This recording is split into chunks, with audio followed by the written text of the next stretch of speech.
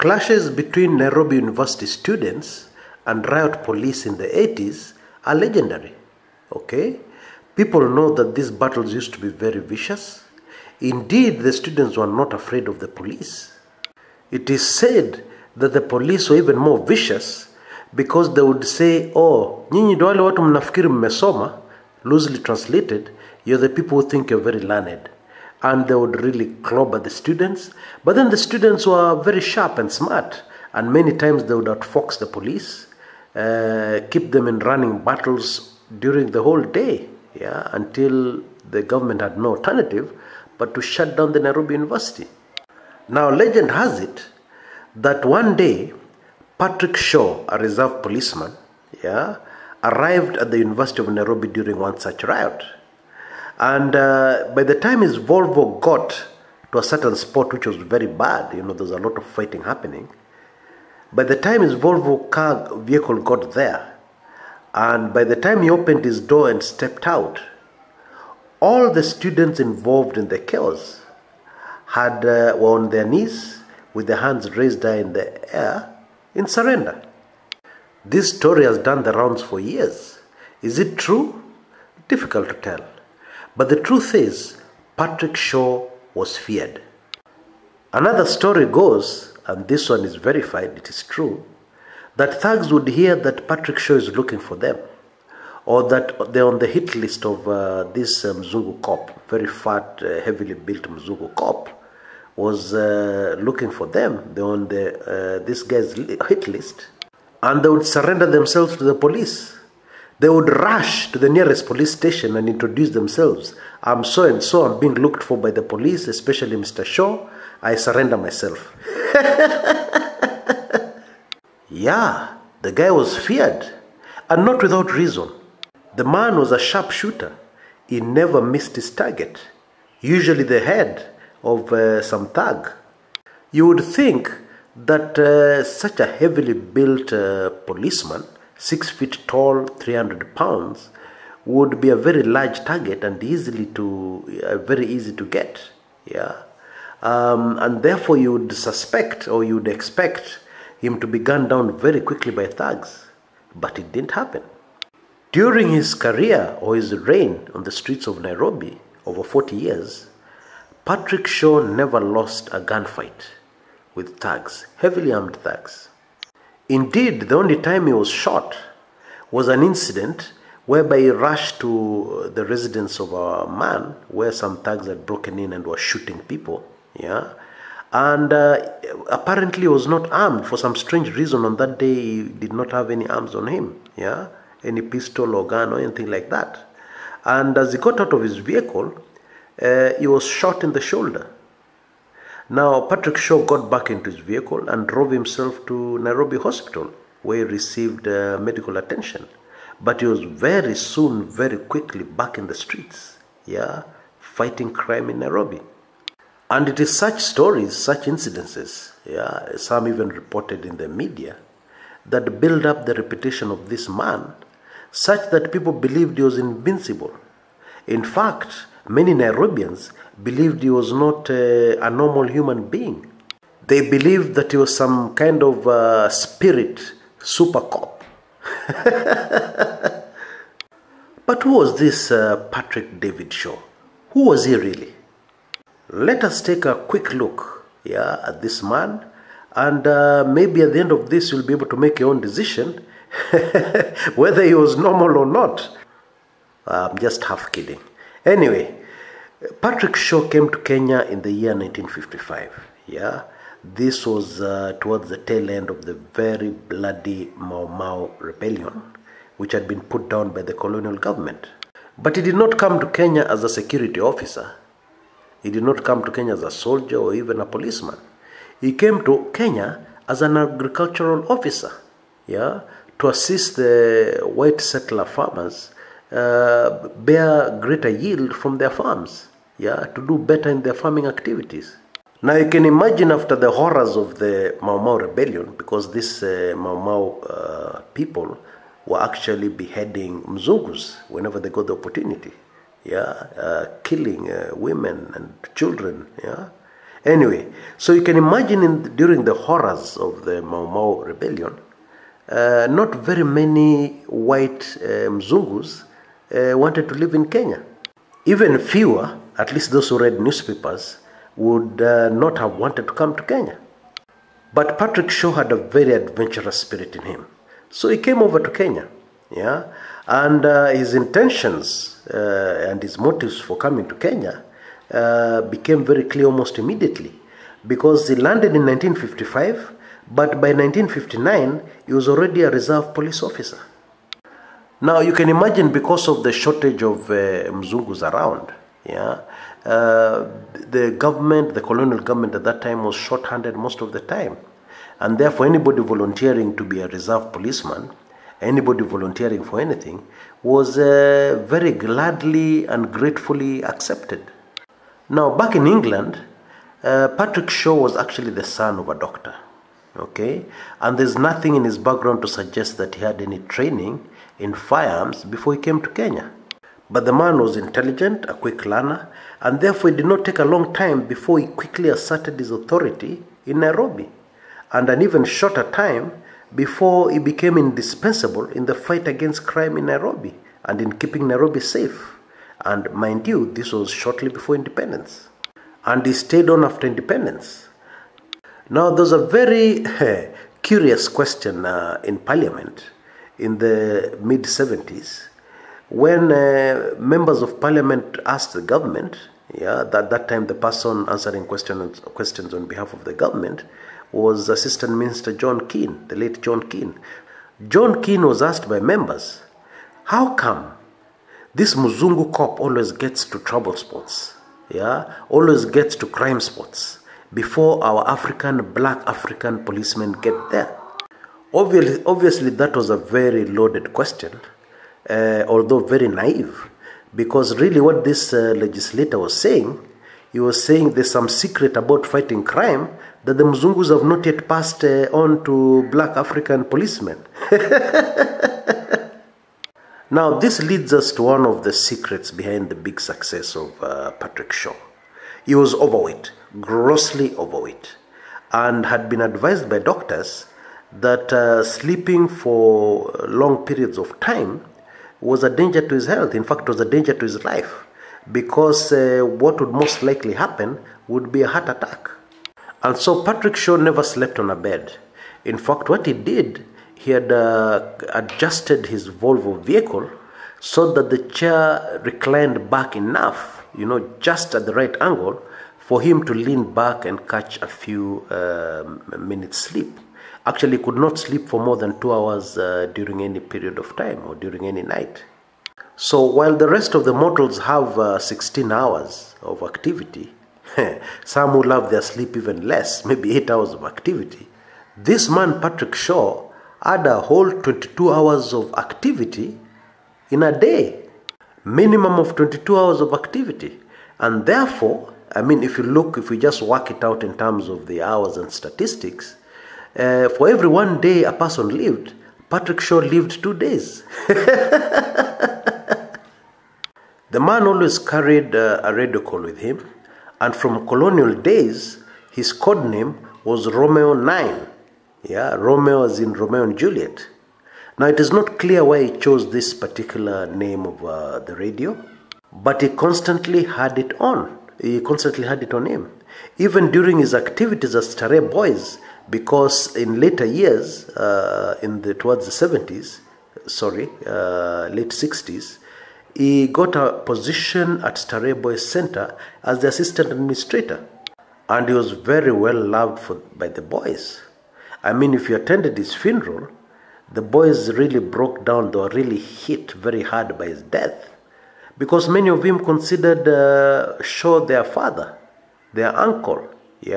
Because Starehe Boys, especially in those days, was mainly populated by orphans, people who did not have parents.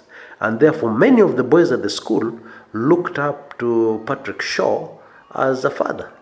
Anyway, he carried this radio call all over the place, even at the school, even when he slept.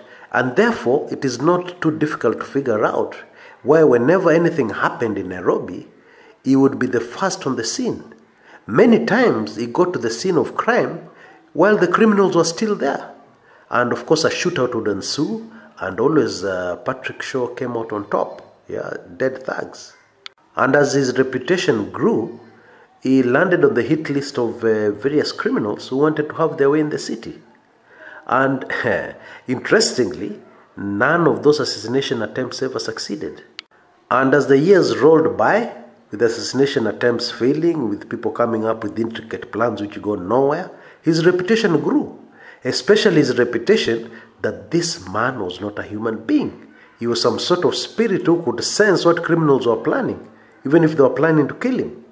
Well, there's a logical, non-spiritual explanation to the success of Patrick Shaw. Yeah. Now, when he arrived in Kenya and joined the police reserve, this was a very intelligent man. So he quickly learned quite a lot of things. He became like a jack of all trades, even within the police. Now, the time Patrick Shaw joined the police, the most valued police officers were intelligence officers. And some of the intelligence officers sent to Kenya at the time, during the fight against Mau Mau, were some of the best in the world. Naturally, Patrick Shaw learned from them. Yeah? As a result, Patrick Shaw had a very intricate and very wide intelligence network. He even used parking boys. Yeah, you know the parking boys on the streets, to give him information. Now in those days, we used to have something called a call box.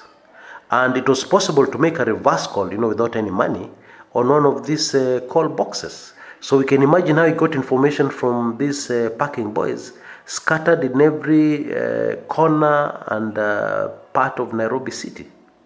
He even had his own undercover informers within these criminal gangs. I mean, you can imagine the dreaded Patrick Shaw encounters you, and he tells you, I'm going to spare your life as long as you go back to your gang and you give me all the information, what they're doing, what they're planning to do, etc., etc. And since in a period of 24 hours, the man only sleeps for a maximum of 2 hours, he has plenty of time to work his contacts and to find out what's happening. Indeed, his crime intelligence network was even much better. It could not even be compared to the police one. And therefore, that is one clue right there that explains why the many assassination attempts against Patrick Shaw failed. Yeah, he would get wind of them long before they even happened, or even started to happen.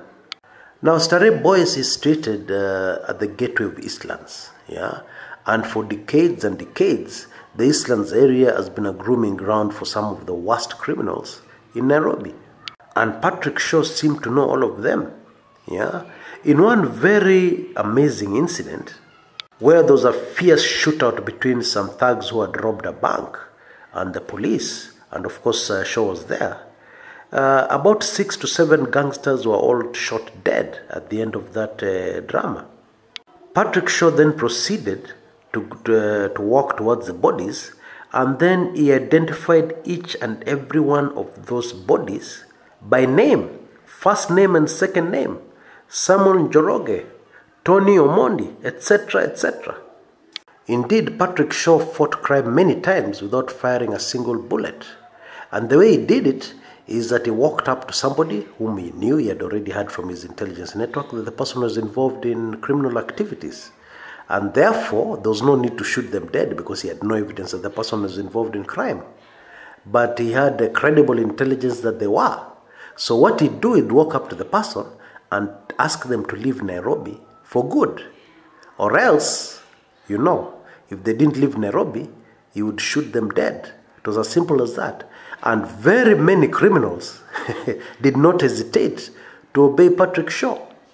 In one very interesting incident, he walked into the house of one of these budding criminals, actually his parents' house because the criminal was still staying with their parents, and he walked straight through, ignoring the parents who were wondering, what's Patrick Shaw doing here?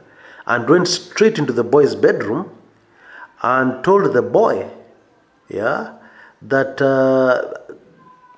he had 2 options, only 2. Either he stopped his criminal ways, or he left town never to return. And then as he was about to leave, he noticed, this is normal with the, with the young boys' rooms. There was a picture of a naked woman on the wall. So Patrick Shaw asked the boy, remove that, or rather ordered the boy. And this criminal hurriedly removed the poster in his own room. That was Patrick Shaw for you. Now, in my view, Patrick Shaw's great undoing was to get involved in politics. Multiple eyewitnesses reported that one of the cars that had been following J.M. Kariuki for months before he was actually killed was actually Patrick Shaw, meaning he was involved in the dirty work of the political police or the special branch at that time. And there are many other instances, like for instance during now this is a very interesting story, during the failed August 1st, 1982 coup, there was a Kenya Air Force officer called Ngatia. Yeah. What had happened is that according to his intelligence network, Bwana Shaw had discovered that Ngatia had been involved in a number of bank robberies. Now, of course, Shaw wanted to question him, and of course, protocol demanded that you don't just walk into a military base and arrest an officer. And so Shaw made a request through the usual channels. Now, this was before the August 1st coup. Now, one of the people that protected Ngatia was the man who is on record as being in charge of the coup, Bwana Pancreas Ochuka. Now, according to information in a book written by a man called James Dianga, he has actually written the book 1982, The Attempted Coup, Ngatia was given the mission of arresting President Daniel Toroitich Arap Moi after the successful coup. Yeah? But apart from Moi, he was also given the mission of making sure he kills Shaw before he goes to arrest Moi. Ngatia headed over to Starehe Boys, but when he reached Starehe Boys, he realized that actually Shaw was not in the country. Actually, he was in Europe visiting relatives. Shaw never went on holidays, but he used to do these short, brief, one-week trips to catch up with his relatives in Europe. And of course, Ngatia never got to Moi because that coup was not a success. Actually, in the middle of it, the Kenya Air Force officers were attacked by the Kenya Army and who were putting down the coup. Indeed, this is the same Ngatia who has a very popular political channel on YouTube. Anyway, when Shaw heard that there had been a failed coup, he cut short his trip to Europe and rushed back to Kenya, and was very heavily involved in the interrogation of the Kenya Air Force officers and those involved in the coup plot. Yeah? Therefore, Shaw was very heavily involved in politics as well. And those who believe that Shaw did not die a normal death, that actually was assassinated, there are those who believe that, although no evidence has ever been produced. Those who believe that have good reason in the fact that the man was involved in politics. Now, Shaw died on February 15th, 1988.